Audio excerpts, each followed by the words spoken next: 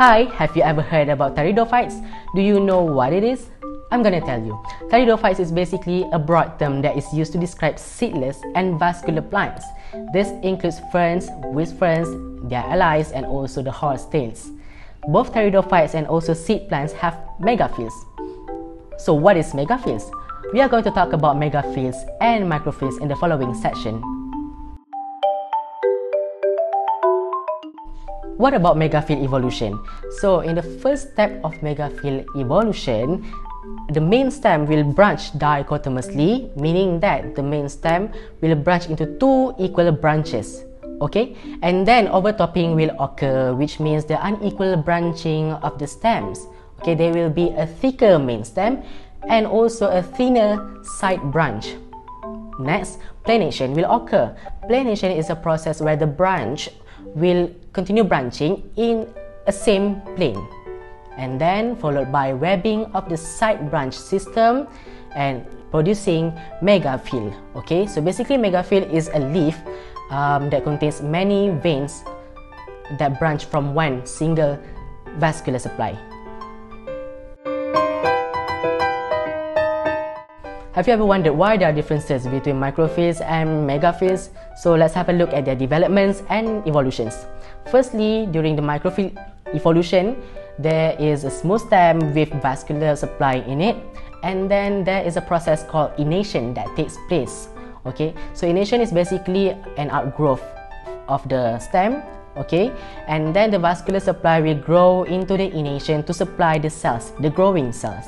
And lastly, we will have microphyll, which is the leaf containing the single vascular supply that is called the vein, and together with the cells all together we call it the microphyll. Let's go through the prominent differences between megaphylls and microphylls. Firstly, microphylls contain a single vein which is unbranched, while megaphylls contain multiple veins that branch.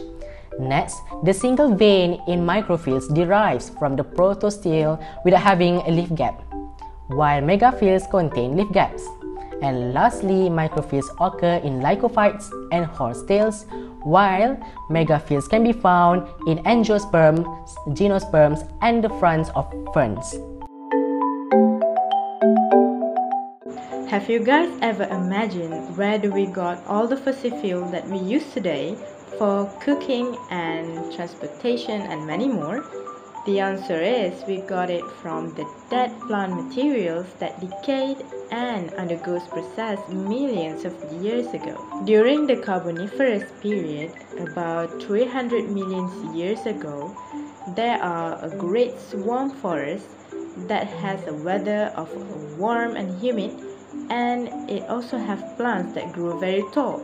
Those plants would not be familiar to us. Instead, they were related to various group of plants that is less well known, like the horsetail and ferns. Today, horsetail consists of one genus, which is Equisetum, and have approximately 15 species of seedless vascular plants. Horsetails exhibit in a wet and marshy environment around the world. About 300 million years ago, the horsetails were the dominant plants and grew as large as the modern trees. The horsetails were giant back then compared to the specimen nowadays. Horsetails have a rhizome that hollow, rib area stems and can reach 1.3 meter tall. It has strobilus, branches, nodes, leaves, roots, and rhizome. The genus of the horsetails, which is Equisetum, can be branched or unbranched, with leaves that have megaphylls at one time, but nowadays it reduced. The shirt-like slender green branches make the plant resemble a horse's tail. Many horsetails consist of strobili at the top of the stem, and the spores germinate into independent gametophyte. Equisetum spores are sensitive to humidity. When the condition is right, the spore will be ready to be ejected and will go up to 2 miles an hour.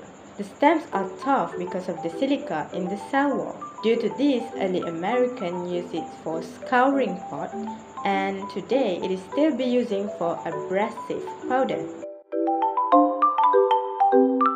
The other common plant back then was a whisk fern. Whisk fern represent the genera of Xylotum and Messifera, which are native to tropical and subtropical regions. The two Xylotum spores resemble a whisk broom because they have no leaves. But wait a second, how do they undergo photosynthesis without any leaves?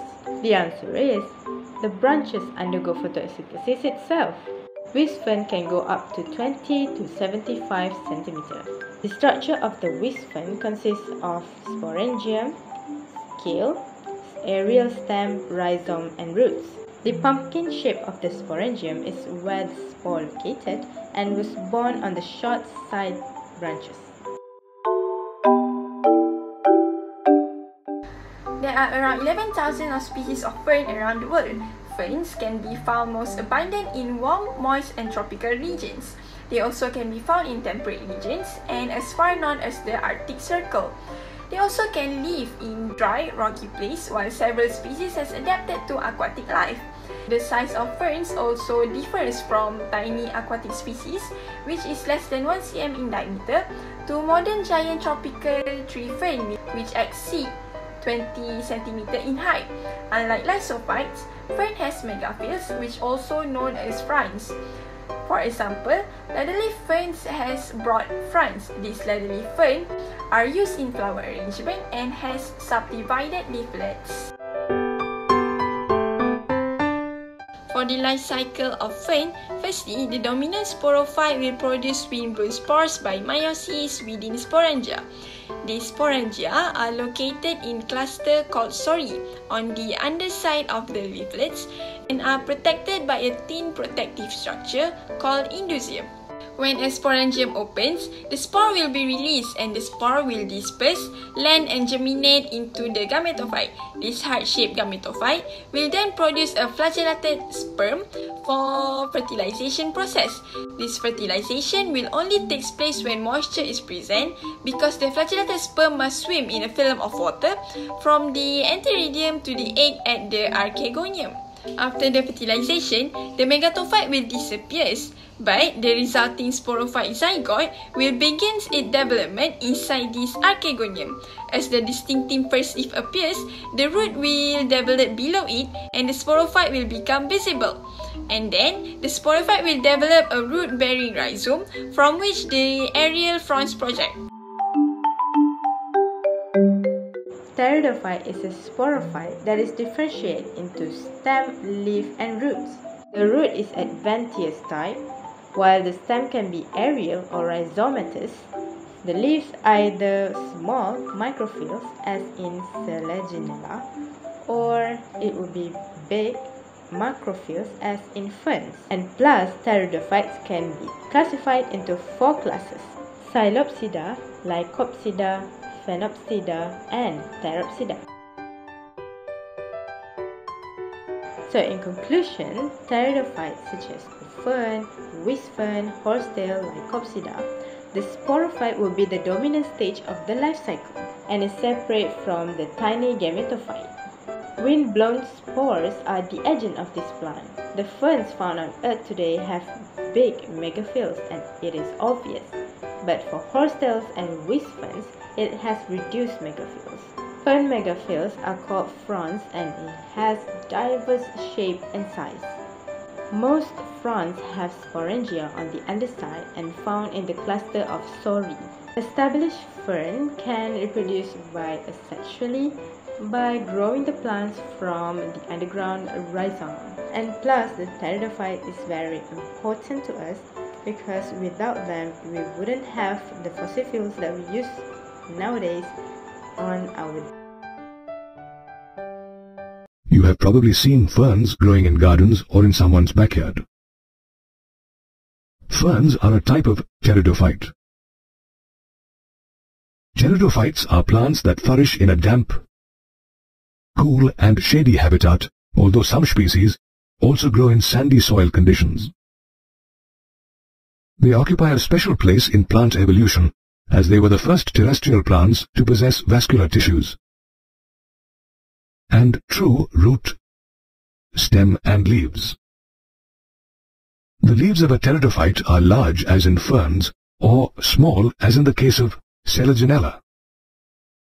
Pteridophytes are widely used as ornamental plants, soil binders, and for medicinal purposes.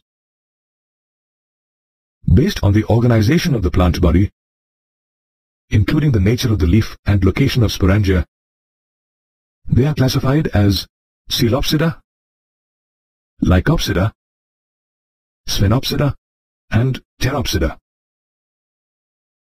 The life cycle of a pteridophyte begins when the plant body, a sporophyte, bears sporangia, which are subtended by leaf-like appendages called sporophylls. However, in some genera like Equisetum, sporophylls might form distinct and compact structures called strobili or cones.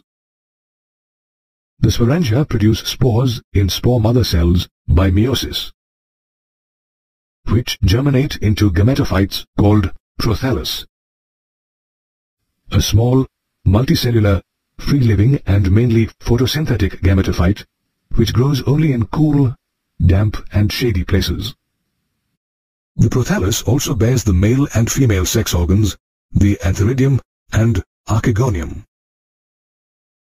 The antheridium produces the male gametes called antherozoids, whereas the archegonium produces an egg. When released, antherozoids travel through water and eventually reach the mouth of the archegonium, where each one fuses with an egg to form a zygote.